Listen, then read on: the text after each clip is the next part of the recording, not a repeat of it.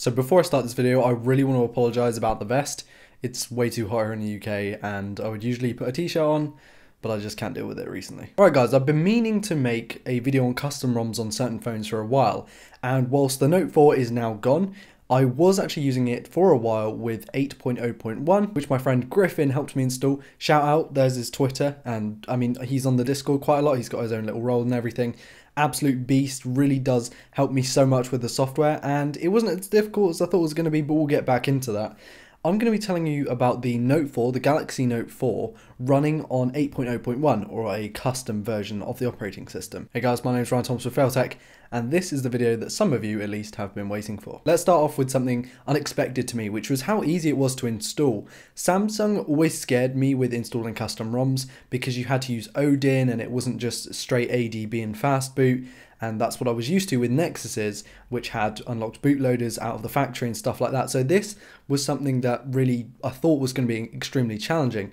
I won't take all the credit though. Griffin was very patient with me, and a lot of the steps that I completely missed, he managed to get back and got me sorted. There were a couple of times that I actually did kind of jump the gun a bit, and he helped me out. He's an absolute amazing guy, so really please do check out his Twitter. But by using Odin, the XDA forums, and chatting to my good old boy Griffin, we got there in the end. We installed TWRP, Magisk, which is like a root access thing, and it enables you to put add-ons on there or modules, and OpenGApps, which is important on getting the Google services such as the Play Store and other things like that. You can get them in different variants depending on how much Google you want your phone to be.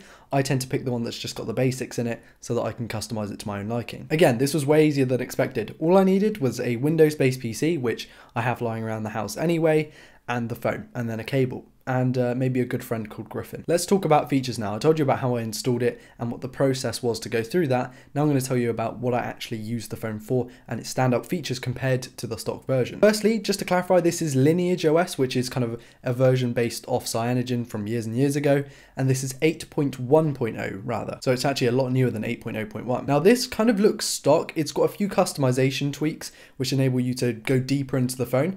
You can change the DPI, allowing for more assets on that display, because this display is 5.7 inches and it's QHD, so it's got plenty of pixels and nice bigger pixels, so you can actually fit more on the display, which is really nice because the stock version didn't really have that kind of functionality on 6.0.1. I believe you can change the resolution as well, and the whole operating system was just so much smoother. The animations were quicker. Of course, you can enable those and change those differently in the settings.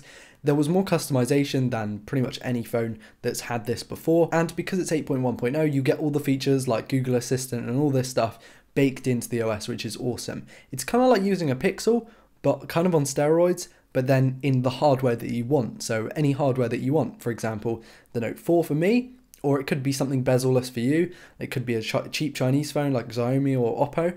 Could be any of these, and the fact that you're able to install Lineage on them, it kind of enables the software of a higher end phone in maybe the hardware of a lower end phone. What this newer software enables is, in the future, more support in terms of software, because these things get stupidly fast updates, which is really, really cool. And although they're not updated as fast as some of the more popular devices, they're still a lot faster than, let's say, Samsung or LG's OEM. You get more security fixes, it's a more secure operating system, it's a lot smoother with the newer features, and compatibility going into the future with modern applications is going to be better. So there are pretty much no drawbacks, except there's one massive drawback with the Note 4. This phone, as Griffin and I found out looking through forums and stuff, is for some reason extremely buggy when it comes to installing custom ROMs. Doesn't have to be Lineage, could be Resurrection, Viper OS, any of these. It just seems to be very buggy, and I say that because I was really looking forward to a nice operating system, and don't get me wrong, it was very smooth. The operating system itself was very smooth, but there were some limitations, some weird obstacles in the way that kind of made me think, why don't I just go back to stock? Now obviously the bloat and everything was gone, and that's great, but there are two main problems with specifically this Lineage one, but it can also apply to a lot of others as well. Firstly is the back camera can only shoot up to 1080p video for some reason. We're not really sure why, but it's just kind of a limitation within the camera app.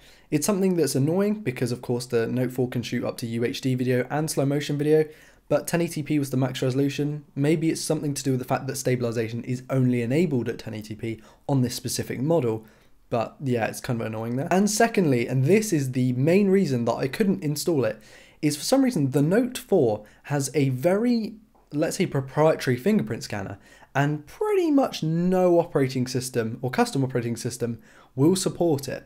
Now, this is really odd because when you go to set up your phone as new, because you'll have to, you actually set it, you swipe your thumb or your finger on the fingerprint scanner and it works kind of. Then you go into the settings and you can set a fingerprint. It works, it picks up your fingerprint and even gives you errors when it doesn't swipe. You know, it kind of works as normal. But unlocking with the fingerprint, that's a completely different story. Griffin and I tried 3 different ROMs. One was on 6.0, one was on 7.0, and this one's on 8.0, kind of classing, and none of them really worked for the fingerprint scanner. Like, we had to revert to stock, and it wasn't my scanner's problem, because as soon as we went back to stock after, when I sold the device, worked like a peach, absolutely no problem. So this is something that's very limited apparently to the Note 4, but it is something to watch out for. So that begs the question, is it worth it? Now, of course, like I said before, it all depends on what you want out of your phone. If you really like those S Pen features, unfortunately, you're not going to be getting those in something like a custom ROM because it's not tailored specifically for that device. Yes, it might be supported in the device, but the actual features are not going to be tailored to that specific device unless you go with a really custom ROM, which I'm pretty sure no one's come out with for the Note 4. So actually, you do lose out on a lot. A lot of the bloat for Samsung, especially with the Note series, is often at times good bloat and useful bloat, like the S Pen features, hovering over the screen with the S Notes and the changing of the different screenshot settings and all that stuff. Yes, you can download third-party apps and you can create your own notes and stuff, and that's great. However, the convenience of having those built in is just something that I wouldn't live without if I had a Note, and it's something that I'd have to stay on stock software to do. Fingerprint scanner not working, the limitation to 1080p video, and the overall kind of bugginess of behind the scenes and the back end of the phone did seem to worry me enough that I wouldn't install it, and I definitely wanted to revert back to it even if I wasn't going to sell the phone in the future. A lot of people don't care about these things, and a lot of people, and I know a lot of you, are going to probably be clever enough to go and sort this yourself and code it in yourself. My friend Griffin is an absolute monster when it comes to coding and stuff, and he could probably make it himself. I don't think it's worth it. I really like stock Android, and those of you who have been around my channel since like the early 500 subscribers will know that I started off my Android career with Nexuses. I love Nexus, however you pronounce that, and it was an absolute bummer when it didn't work on the Note 4, which had a gorgeous display, an absolutely stunning display, a good camera, and a bunch of features that I really like in a phone: a removable battery, an S Pen, micro SD card expansion, all this stuff, a build that I found really nice for some reason. All this stuff limited by its software, but then you go to replace the software and it doesn't work. Maybe it's just my version, which is this version right here. I'll leave it on the screen so you can get the exact model, and maybe you might be able to help me with fixing it. Unfortunately, I don't have the phone anymore. I've had to sell it on, and there will be updates and stuff in regards to that. Anyway, again, I'm really sorry for the vest. It's really annoying that I have to wear this in videos because it's just a pain in the butt. I want to thank all of you so much for watching, and I really want to give a special thanks to Griffin for helping me out, and a special thanks to my patrons for your continued support. It has been amazing.